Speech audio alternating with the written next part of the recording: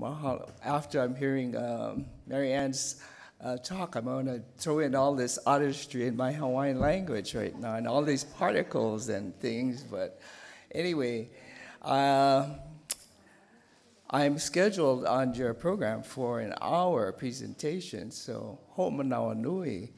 Ho'omanaua nui. We'll put our hunger off a little bit.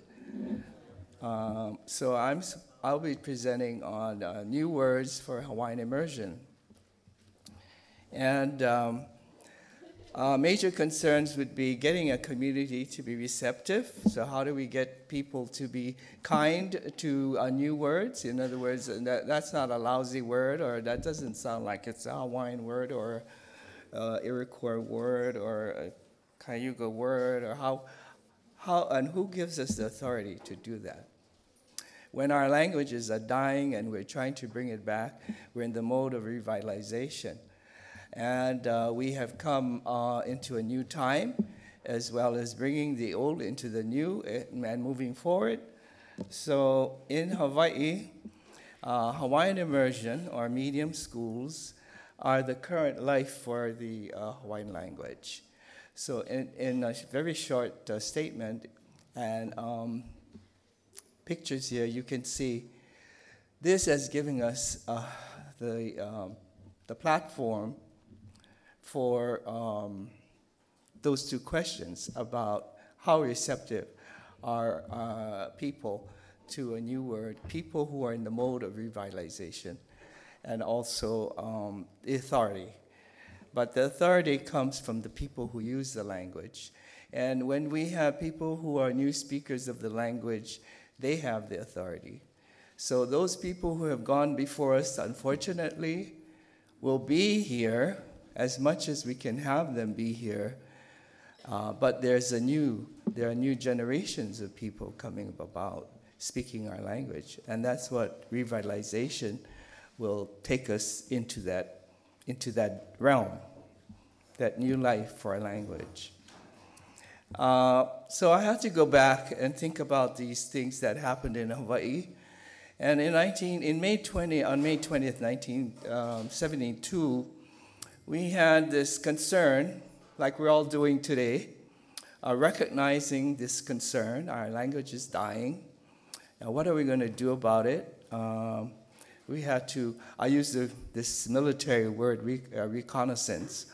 Well, just evaluating the whole situation, and then what are we going to do, responding to it. So, for example, we had this little conference in 1972, and very short conference. In the morning, we had some demonstrations about how we're teaching our language, basically for second language learners, of course, at the university level or in elementary schools as a subject like you would learn French or Spanish or German. And then we had, we discussed in the afternoon, we had a panel about scarcity of qualified teachers. What are we going to do about that? And insufficient amount of properly prepared material for all levels, like the levels like Mary Ann was just talking about, from fluency of native speakers all the way down to beginning at Hawaiian 101 and working your way up to the next course, Hawaiian 201, et cetera, et cetera. And of course, we had other kinds, all kinds of what you call concerns, pronunciation of our place names, for example, or we have lots of street names in Hawaii, names in Hawaiian, and also orthography, spelling, translation, all of these kinds of concerns back in 1972. And the same day, we were looking at how many Hawaiian dictionaries we had, what kind of dictionaries were there. We had listed 10. We looked at our language texts that were available, our grammar texts, our phrase books, etc. What kind of material existed? And in 1972, I started a radio show. This was just prior to that little conference we had. We started in February. The conference was in May. And it came about because I was teaching Hawaiian at the university, and I'm still teaching Hawaiian at the University of Hawaii from 1971. So I used to take native speakers like Mary Ann just did, And I said, we're going to learn this Hawaiian because we were teaching Hawaiian at the university from 1921. That's a long time. And the way it was being taught was not for speaking purposes. It was more translation, you know, taking some of our literature, Hawaiian stories, beautiful stories, and all kinds of texts that we have in Hawaiian, and just translating them into English and trying to learn that way. So it was kind of an academic exercise, but not really the language that our speakers were using. So students said to me, why don't you just talk to our speakers on a radio so everybody can hear it, not just on a tape recorder. So luckily we still had speakers, and we did conduct this radio show from 16 years, from 1972 to 1988. And I recorded almost all of them. Some I had to miss, but nearly all. So we have over 550 hours and 417 programs. As you can see in some of the photos, we had speakers that were very old. The oldest there that I've had was she was 95 years old, Kakai Kaleheana, born in 1878. And then we have some younger speakers from one little island that is isolated enough so that 200 people could carry on within their own little isolated community, this island that is still privately owned, so no one is allowed to go there. And the island came with the people when it was sold. Anyway, so that's how come we have the last community there. And today, it is nearly wiped out. And also we conducted language fairs, you could say, you know, festivals, and we brought together our native speakers with our second language learners to encourage interaction as much as possible.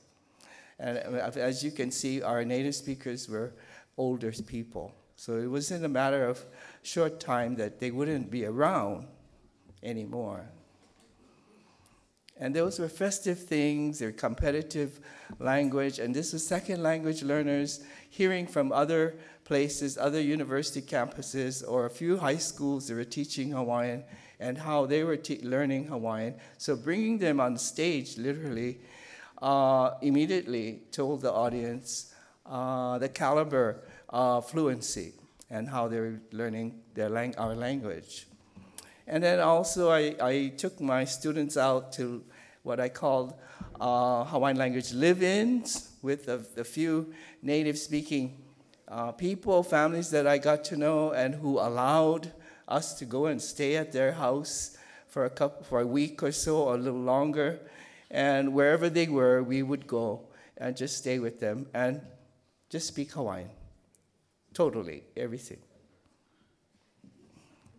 And then we started our Punana Leo, or the so-called language nest, in 1983 we got established, but we actually started the first 2 schools. I'll back up a little bit. We started one school, the first school, in 1984, but we had to close it after about six months or so, because our native speakers, they're all native-speaking teachers, but they gave in to English. So we're wasting our time doing English and Hawaiian, so we said, this is not going to work. We'll take a break. So we took a break on that site, and then we opened up 2 more and conducted. And these pictures depict the one that was in Honolulu, the main city in Hawaii. And we were lucky to have native speakers there. And they were from the island of Niihau. And they conducted the school all in the language. They didn't know how to really conduct an educational program for preschool. We're not giving child care or babysitting. So we had to work on that at the same time. For them to speak the language was not a problem at all. So it was the other way, the other concerns about how to conduct a program from 7 in the morning to about 4:30 in the afternoon, 5 days a week. And so after about 3 months, our children started to speak the language to each other and, of course, to the teachers. And the parents were left in the dust, as we say. And then, of course, we were creating new words.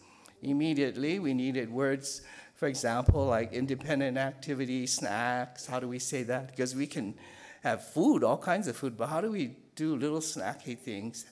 And playhouse, how do we say the word for playhouse? Or trace an image, or tongues, and things like that that were being used in the curriculum at the Punana Leo. And then 1987, our children got to be 5 and 6 years old, so we went to our State Department of Education and said our children must continue to be educated in our language, and we had to convince them about that. So we brought people over like Dorothy Lazor and another Maori friend of ours, Timothy Karetu, because they had started programs where they lived in immersion. And for the state of Hawaii or the United States to use a native language as a medium of instruction was brand new. So I had to convince the Board of Education that this would not damage the children, or they would learn English, don't worry about that. But our worry was to keep our Hawaiian alive. So Dorothy helped us in that regard, because she had started, or you, those of you who are part of that program, being involved in Mohawk immersion education. She also came over to help us create, you see that picture on your right there, just about 4 of us, 5, 6, the 2 that were not in the picture, start to make elementary school curriculum. As you know, we can't purchase that. We have to make our own curriculum, make our own teachers. Okay, so then we started actually kind of a formal committee on new words, or Hawaiian lexicon committee. And we tried to use in this committee all native speakers. And most of them, as you can see, were like me now, white hair. And I was back in 1988. The hard thing with our native speakers is they had very difficult time to how do I say, contend with or put up with creating new words. We were wasting words like school content words, football words, halfback and receivers and things like that, or hiking the ball, or pitching a pitch and getting to first base and things like that. They didn't play. While they were growing up, they were speakers of the language, but they were only using it till maybe they were about 12 years old or so, but they weren't using it at school, which was all in English, and on the playground. But when they got home with their parents, they spoke it. Anyway, words like evolution and things like that, they just couldn't. They would describe it, and that would be a definition in Hawaiian. Explain what is evolution. So that would be a definition. But what is the word? So we stopped creating a problem for them. So we went into clarification of words that were more familiar with them, such as things like in the bedroom, you have a bedspread. These are all foreign things, but at the same time, our language was being used, for bedspreads, comforters, sheets, pillowcases, etc. Floor mats and things like that were being introduced. And that was a little bit more productive to clarify some confusion sometimes. We don't have any major, differences or, in our language, except maybe some vocabulary words might be different on one location and another would be something else, but no major concern as far as that kind of differences were. And then, of course, we advanced all the way. Our immersion schools started in 1987, and the first graduating class was in 1999. And here we have the first 5 seniors. 2, 4, no, there should be 5. Yeah. And there are 2 schools. This is one school on our island that I live on now, which is Hawaii. And the other school is on Oahu, where the big jet planes land in Honolulu, and where Waikiki is. So anyway, these students came back to their little punana leo nest in that photo on your left bottom, and are hugging the little children there, where they once were. So they, in fact, are the students that came through the whole, they were the pioneers of the first immersion program.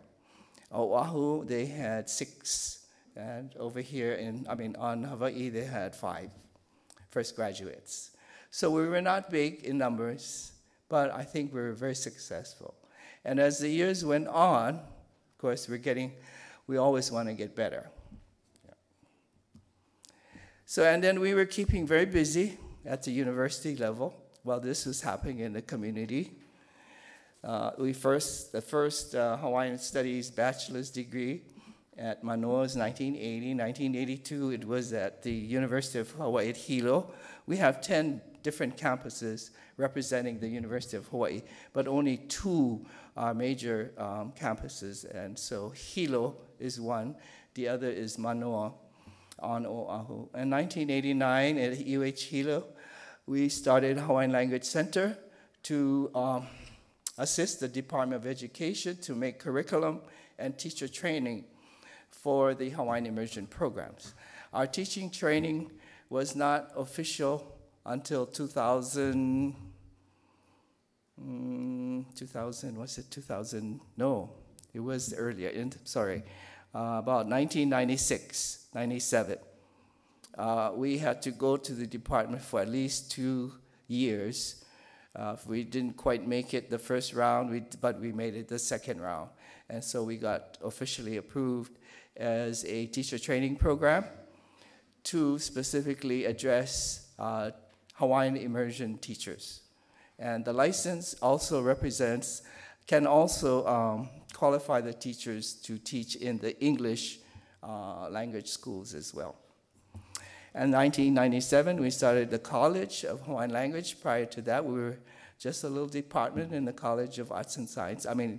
Department in the College of Arts and Sciences. In 1998, we were the first to have a graduate master's program in Hawaiian language and literature. And then 2004, we started the doctorate program in Hawaiian and indigenous language and culture, which Teho is now one of the candidates at that program. And 2007, of course, we also started a master's program in our indigenous language and culture education for our teachers. And then at the Halikuomo Hawaiian Language Center, we create curriculum, as I said, and also one of the major functions is the teacher training program. So here you see a few pictures showing curriculum material, and also some of our graduates. Every summer we have a cohort of candidates to be in our Kahua Viola teacher training program. These are pictures depicting those who have graduated in the past. If we get 8 or 7 people, that's pretty good. Yeah, we'd like to, of course, to have more. Our schools, we number about 21 sites, but right now we have 6 full-fledged schools from kindergarten up to high school. Yeah, and so we need a lot more teachers. We're struggling with that. But our young people getting very committed, involved, and therefore, if they can pass all the coursework at the university level and pass the exams to qualify to get into the teacher training program, they can come in. So every summer we start with 5 weeks of intensive beginning training of the teacher cohort. And it takes, so summer and then fall and then spring. During the fall and spring, they're in schools working with their mentor teachers on the job. And at the same time, they're also taking coursework after teaching at school, so more like 4 o'clock in the afternoon to maybe 6 in the evening, 1 or 2 courses. Now, I'm supposed to be talking about creating new words. So, of course, we looked at how our old people did it, and we all have interesting stories, I'm sure. And so, for example, a very common way of getting a new word is just to hear it from that foreign concept. So we didn't have cattle or cows or beef. So the first word we heard for this particular animal was beef. So we said pipi. Sounds like pipi in our word, in our language. And then all of a sudden the goat appeared, and it looked like a pipi, but and then we started to hear the word cow, C-O-W, cow. So we'll just say, we call that one pipi, and we call this one cow. Okay, so we got that one. In other words, Hawaiianizing the English sound, and I guess you do that too. Yeah. Or the foreign sound. Then we also extend some of our traditional concepts. So we have the word to write, which we never wrote before. Our language was always oral. So then we have tattooing, and in tattooing, it appeared like writing, the verb. So the verb tattoo is kakau. And as you know, the English word tattoo comes from the Polynesian word tatau, because the English couldn't pronounce it very well, so they go tattoo. And then when it's down on paper, the writing, the noun, is palapala, because we had it apply the tattoo onto the skin, and the skin, or I would say, that now we're transferring over, not to the skin, but we have paper bark cloth. And on our paper bark cloth, we put our designs, and the design is palapala. So a small example of our paper bark cloth with designs on it. It looks like writing sometimes. So that's the word we transferred by extending traditional words that we have. And so do we get confused sometimes when we want to say kakao and mean tattoo? Yes, we do. And we want to say palapala for design on a paper bark cloth? Yes, we do. But basically, we don't, because of the context. We just extended it, and it seems to be working. Another thing is transferring something familiar to something new. And so, for example, we never had horses, so we had dogs, however, and we also had pigs. So those are the two main big animals we had. And so we didn't use the pig to compare the horse to. We used the dog. So the word for dog is elio. And what they did is just drop a couple sounds, a glottal and a long E sound, and left it with Leo. So it'll be kind of connected to the dog, Elio and Leo. So these are, for example, some of the ways our old people dealt with new concepts. Now we have to extend it very rapidly into current times. All kinds of things like computers, et cetera, et cetera. And so we come up with 12 kind of guidelines for our lexicon or new words committee. And here are some of them. And they may be a little confusing because some of them might be just slight differences. So we make a minor change to a word that already exists. I think that's like Elio and Leo, making it, just dropping a couple of sounds. New meanings of old words assigned by native speakers. So we have, like we said, kakao for writing, tattoo, but it's tattoo as well. or reduplication of existing words to alter or extend the meaning. So we have a word and we just say, because we have this form of reduplicating. So if we had kai, we can say kai kai. And that sounds, what is the word? Okay. You know, it doesn't offend our speakers. That's what we're going to be concerned about. We want to still maintain, it sounds okay, it sounds Hawaiian, doesn't sound Japanese or Filipino, and it has some Hawaiian-ness to it. So, for example, I know sometimes, you know, we even fool our native speakers because we didn't have a word for native speaker, so we created one.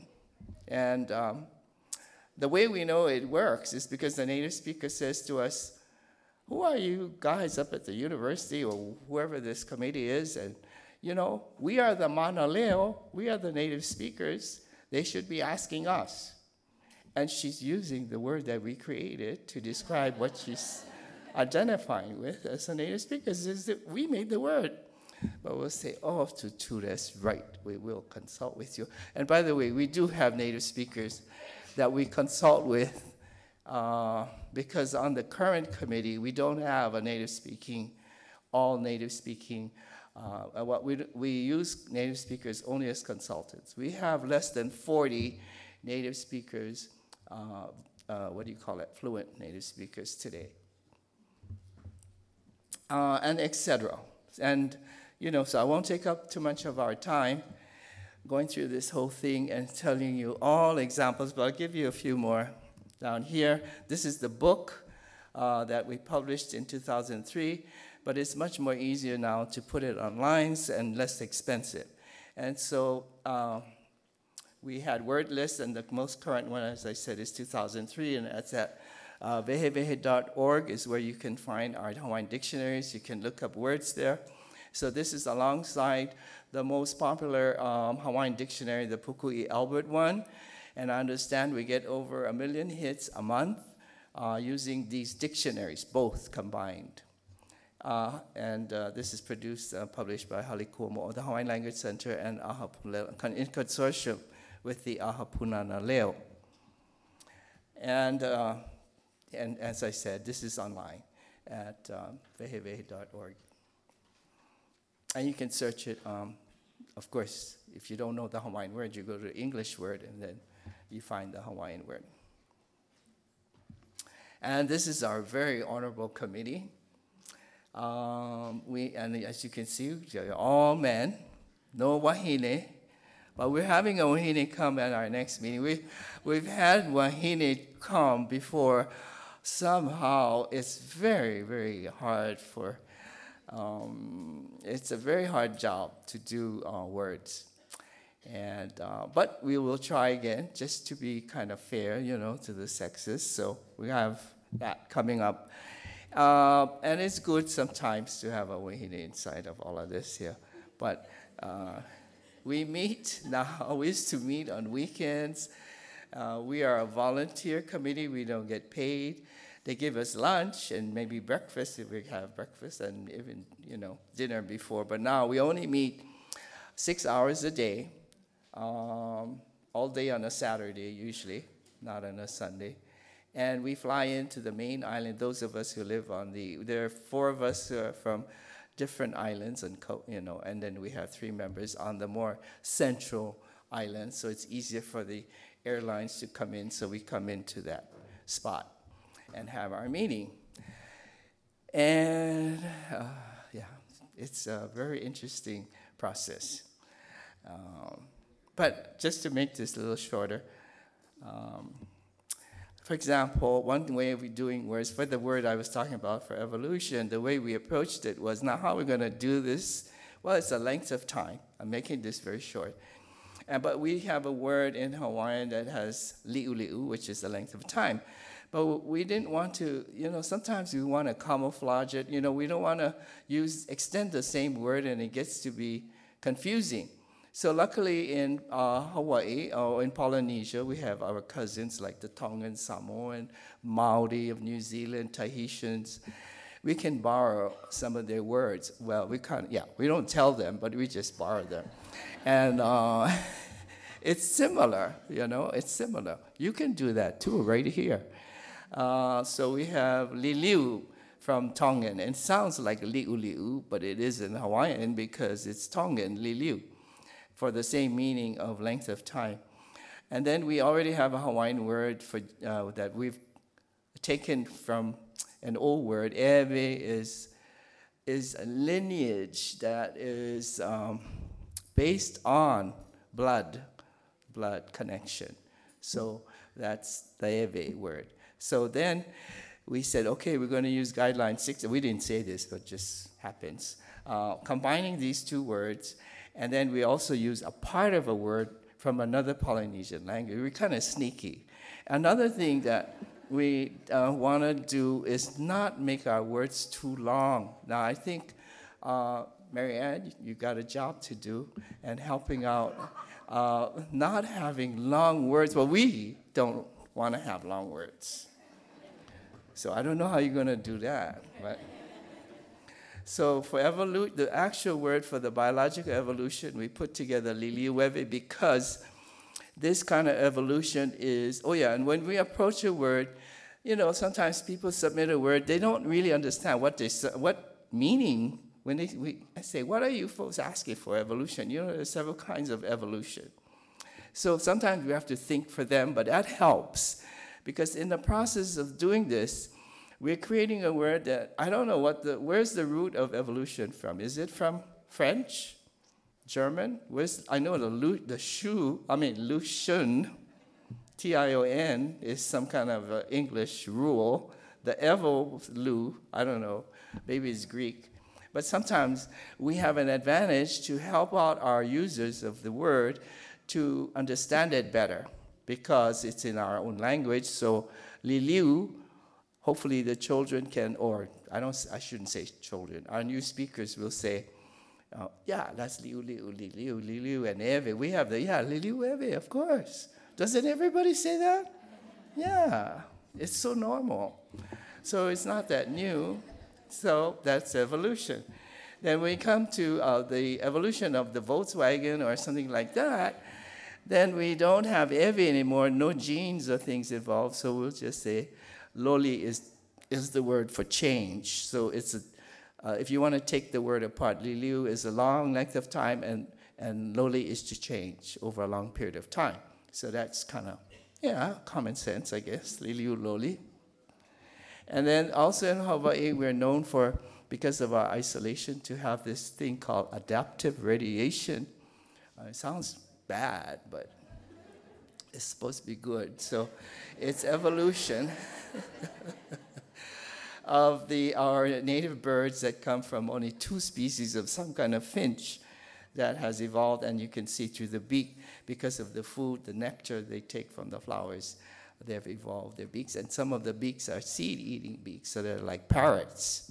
Anyway, so now we say liliu velo, and velo is a Hawaiian word for a characteristic handed down through a family. Like a family is known to be, experts in some area, or a trait, a characteristic handed down through a family. So then we added in that adjective, so to speak, to the length of time. So we have this advantage when we can create new words to help the users of our word. So it's not from the Greek, and it's not from some foreign place. It's from our own place. And then, of course, we're doing this all for our new native speakers. I was just telling Teho that one of the figures he didn't have the other day was about how many new native speakers are being produced from second language parents. So we're estimating about 500. That's pretty good, because we don't have any control of who they marry and who they have babies with. And we don't say to them, look, you guys better speak Hawaiian to your children now. They just are doing it on their own. Whew, wonderful. Okay, so I think I think that is it. And if you have any, shall I take questions? Or no, are we too hungry? 5. Yeah, we can maybe take 5 questions or 5 minutes questions, and maybe for Larry, maybe even for Mary Ann too, to give her a couple minutes, because I know we kind of rush her off the stage. But so what's going to happen? Just to update you, we're really stuck on time for starting again at 1:30. So people are going to grab their lunch, sit down, and we're going to start again at 1:30. Okay, so we're just gonna, it's a working, eating lunch. Yeah, right? good. Okay, because, and we're gonna need some time to take down the stage anyway for our next presentation, but a couple minutes. Any questions about creating new words in Hawaiian or, Right. and, oh, go ahead, or anything you saw here on the presentation? Yeah, over there. I was wondering how you guys made new words for maybe like molecular science or math. Right. Well, for example, for math, we're fortunate that, we're an independent country, so we conducted our Department of Instruction at the time. It was called our Department of Education today, in Hawaiian from 1840. So we looked at the books that were being used back then. Of course, we had to update that a lot. And these guidelines, like I showed you, so molecular, like molecule, hunaola, we have a word, hunaola, and hunaola is, so if you get on www.org, and all the words that you may be thinking of right now in English, try look it up and see if it comes up. So, but was that your, how do we do create words. We have to create lots of words. And right now we have about 7,200. So in the book that's published, there's about 6,500, and the rest is being put online as fast as we can process them. So the process is, of course, you have the word, and we want to be sure we have the correct spelling and all of that sounds good. And then the explanation in English, translation, is important because we want to have the right part of speech, how it's going to be used. If we have cross-references like that, or examples sometimes that we need to help. We use examples sometimes to clarify the meaning of the word. So it takes a little process, a little time to get it online. Yeah, and we're really lucky in Hawaii because our people got to writing and used it a lot. Lots of them got into newspaper business, and so we have newspapers for over 100 years, up until 1948, that were published in Hawaiian. And so in a newspaper, you typically have a whole myriad of topics, not mathematics and maybe science so much, but other things as well. And the committee also decides whether we like them or we don't like them too. Because most of them are kind of like long explanations.